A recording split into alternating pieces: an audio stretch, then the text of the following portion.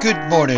It's Tuesday, November 29th, 2022. I'm Russell, and this is Rocky Road Devotions, a few minutes of help for today's journey. Our devotion today is entitled, Too Good for This World. And our scripture is Hebrews chapter 11, where Paul writes, How much more do I need to say? It would take too long to recount the stories of the faith of Gideon, Barak, Samson, Jephthah, David, Samuel, and all the prophets. By faith, these people overthrew kingdoms, ruled with justice, and received what God had promised them. They shut the mouths of lions, quenched the flames of fire, and escaped death by the edge of the sword. Their weakness was turned to strength. They became strong in battle and put whole armies to flight. Women received their loved ones back again from death. But others were tortured, refusing to turn from God in order to be set free. They placed their hope in a better life after the resurrection. Some were jeered at, and their backs were cut open with whips. Others were chained in prisons. Some died by stoning, and some were sawed in half, and others were killed with a sword. Some went about wearing skins of sheep and goats, destitute and oppressed and mistreated. They were too good for this world, wandering over deserts and mountains, hiding in caves and holes in the ground. All these people earned a good reputation because of their faith, yet none of them received all that God had promised. For God had something better in mind for us, so that they would not reach perfection without us.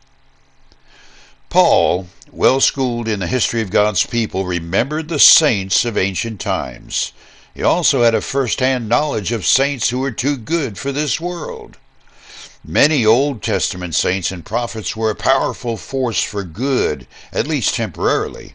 By the time of Jesus' birth, there had been an absence of that kind of presence for 400 years.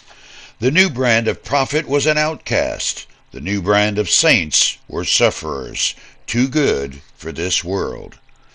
Paul ends his comforting message to us with a reminder that even with no earthly resolution to the difficulties, and even outright persecution we may suffer in remaining faithful to Christ, his plan for us is blessing.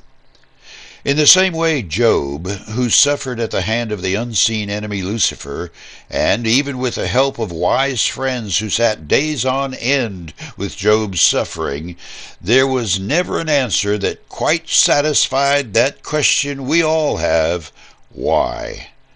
In the end, we all must face the reality of human condition. We already know why.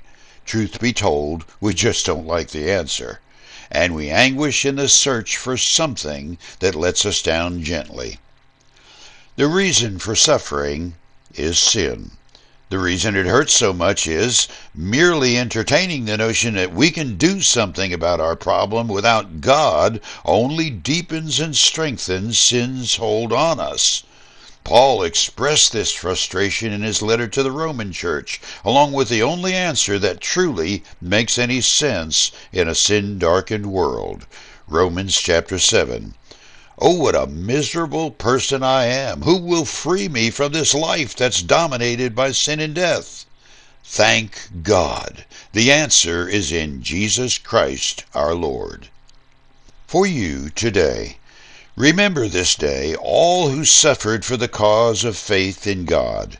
Include those who suffer today from the persecution of this world's evil ones aligned against heaven in every way.